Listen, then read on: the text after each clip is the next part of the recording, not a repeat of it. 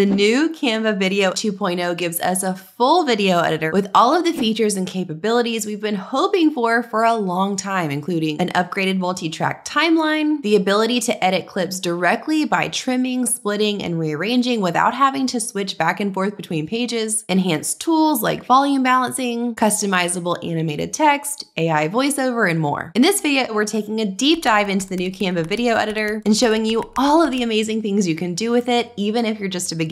And with that, I'm handing it over to my most Canva knowledgeable team member who's basically a Canva video editing genius. Let's go.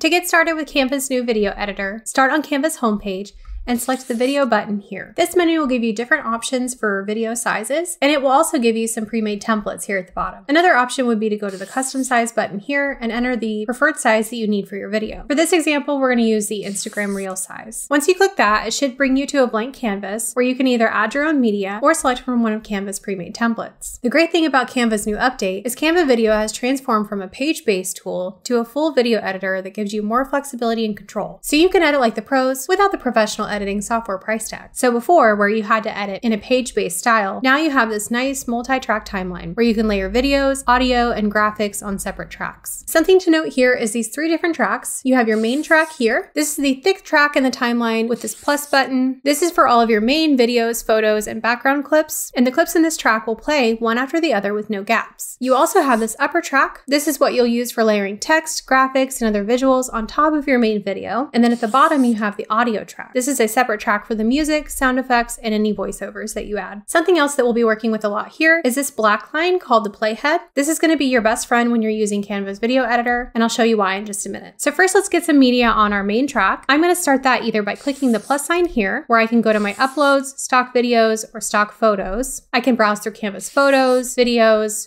or search for what I want, or I can go to my uploads and select any images or videos that are relevant for this project. For this example, I'm just going to select some stock videos that we have in here from a brand shoot. I'm going to start by just clicking on every video that I want, and it's going to add it to this main track here. From there, if I want to layer any media on top of my main track, instead of just clicking on the media, I need to actually click, hold, and drag it to the upper track in the timeline. As you can see here now, because we have a multi-track timeline, it will actually play a video on top of another video. I can add as many of these as I like by clicking and dragging them to the upper track. If I want to continue layering them on top of each other, I can do that like this. So before we get these clips edited how we want them, let's also add some text and elements, personalize this reel even more. I can add text by either clicking the T button and editing my text from there, or I can go to the text button in the left-hand side and select a text from my brand kit. I can change the color, I can add an effect, and I can add an animation to it. For now, let's just select this typewriter animation, maybe slow it down just a little bit and keep it on the entrance. As you can see here at the bottom, it added the text to the timeline on top of all of my clips. Next, I'm going to come here to my brand kit, and from here I can select a logo that's already preloaded into my brand kit. This is so helpful for streamlining my projects to make sure everything is cohesive and on brand. Just note that this is a pro feature, and if you're interested in giving Canva Pro a try, not only try the brand kit, but there are many other amazing features. We have a link in the description box below that will give you a 30-day free trial, so you can see what it's all about. So to add my logo, instead of just clicking it, because that's going to add a whole new clip to my main track, I'm going to click it and go ahead and place it on there. From there, I can resize it and move it to where I want it. Now that we have all of our media, text, and elements placed onto our timeline, let's get into the direct clip editing. Canva has now built in many amazing tools that you would normally find in a professional editing software, such as trim, split, and the ability to arrange clips around on the timeline freely. Instead of having a trim tool, the trim tool has been removed. You can now trim clips directly in your timeline. Let's say I want it here at exactly 12 seconds. And now as I hover over the clip, I can see a little arrow appear here with a line there under the arrow that gives me the option to increase or decrease the length of the clip. So I'm going to pull this in and slide it right here to where my playhead is, and it should snap right in with that line. You can also click on one of your layered videos and drag them around on the timeline wherever you like them. So let's say I want that to start somewhere towards the beginning, and then I can also hover over that one and move it in to where I want it. Now it's a little hard to see when you're just watching, but when you test this out on your own device, you should be able to tell that it snaps right there in place and lines up with that clip below it. Or if I wanted it to snap in place with the playhead, I can drag it and do that as well. So now you can see that that video plays over the one beneath it. And let's also say that I want my text to stretch out across the whole reel. I can hover over it to where those arrows pop up and drag it across the entire reel. I'm going to do the same for the logo because I want that to be present throughout the whole video as well. Now I can hit the play button there and go ahead and see that coming together where my text is across the screen, the videos are layered and playing on top of each other, and my logo is present throughout. So remember how I said that the playhead is now your new best friend to get exact timing with your clips and elements. So I'm going to show you how it can be used with the split tool. First, I'm going to click on the piece of media that I want to split, and I'm going to move the playhead exactly where I want it because I want to split this video right down there in the middle at 9 seconds. So I can either click the S on my keyboard to immediately split it there, or I can select this button here at the top that says split. Now you can see that my video is split here into 2 separate clips that I can drag and move around or delete. And if you find yourself having trouble seeing what you're doing, you can always extend this up and down as you add more media. That'll get really helpful. Or you can come down here at the bottom where you see this slider bar here. Typically this zooms your project in and out, but you can also toggle with this button here. Right now it's on zoom page, so it affects the canvas, but I can also toggle this button over to zoom thumbnails, and that's going to zoom you into your timeline so you can see everything nice and clear. This also becomes really helpful when you have audio. So let's go ahead and see some audio so you can see this really come to life. I'm going to click on the add audio button, and from here I can either select a track that Canva has in their library, I can record a voiceover, or I can generate an AI voice. I'm just going to add this instrumental to my video here. Now that we've got that audio added, I'd also like to add a sound effect on my timeline. So I'm going to drag the playhead here where I want the sound effect to play when this clip pops up on the screen, and let's look up a whoosh sound effect. Let's just go with this one here at the top. Keep in mind this is a pro feature, but there are some free sounds as well. I'm going to go ahead and click that, and that should add it to my timeline right there where the playhead is. You can see it there at the bottom. And if I decide I don't want it here and I want it somewhere else, I can either right click on it and duplicate to add a sound effect somewhere else, or I can simply just drag around the one that's already there. Okay, so now that we've got that audio added, now when I zoom in here at the bottom, you can see the wavelengths really well, and that allows everything to be a lot easier to see too. So let's go ahead and trim my audio down and just let it snap into place there with that final video. Let's trim this clip down, my text, and the logo. Let's move this down so you can see up at the top. And now we've got a fully built out reel that looks professional and can be uploaded online. So let's say that I watch it and I decide I actually want to add a little bit more text. I'm going to adjust this text here. I'm going to move my playhead where I want it because I want to add a little bit of text at the end to be a call to action for my audience to download a free guide. So I've moved that text up so it doesn't play there at the end of the video, but I'm going to leave my playhead there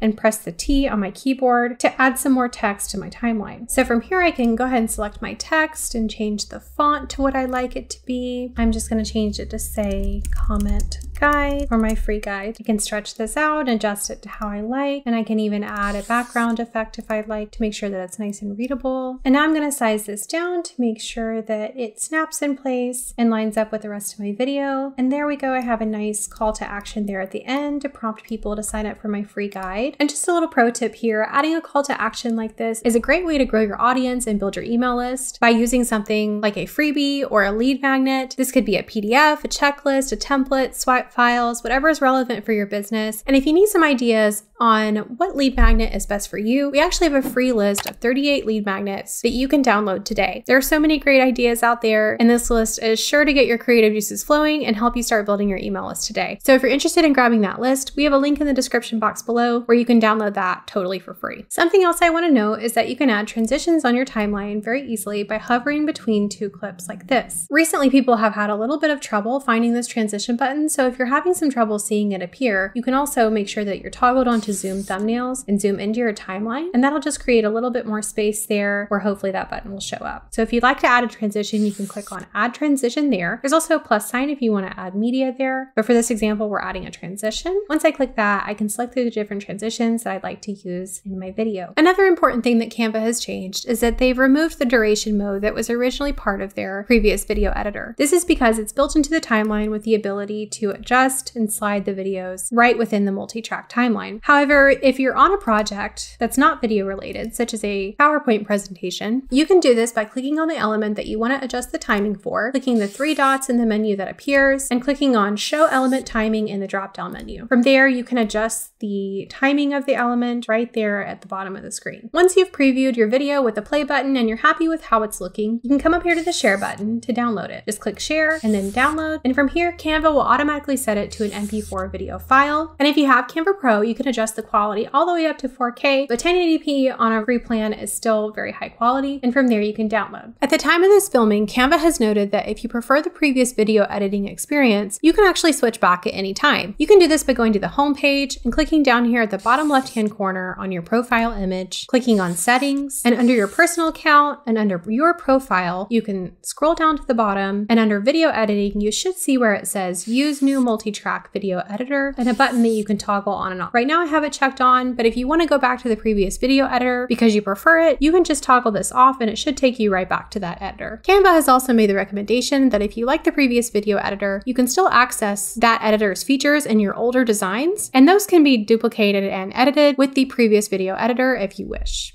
Next, I want to show you Canva's new AI video editor called Magic Video. It's currently only available on mobile, but it's perfect for entrepreneurs and content creators who want to create professional looking reels without the hassle of manually creating them. So when you pull up your Canva mobile app, you should see it there right on the home page. So let's click on Magic Video. And from there, you'll see the videos pull up either in your camera roll, or you can select from uploads. You can select from a folder or your videos and photos. For the purpose of this video, I'm going to select from my videos from my camera roll. And I'm just going to select a few of these stock videos here to create a reel. So select as many videos as you like, up to 20. And then at the bottom here, you can select style. Within the style options, you have nostalgic, cinematic, minimal, upbeat, chill, motivational, bold, and playful. I'm going to select motivational. And in the type options, you have beat-driven, montage, video diary, narrative, photo dump, and collage. I'm going to select montage. And from here, you can enter a prompt that works for your video. I'm going to say something like, create a motivational reel for Instagram that uses clips from my brand shoot. And then I'm going to click on the purple arrow for Canva's AI system to create my reel. It's going to start working right away and have it up within seconds. Very quickly, I can view the video that Canva created for me. They'll add some music, maybe some text. It all depends on what style and type that you selected. If you don't like what they created, or maybe you want to move the clips around, you can select on the little arrows here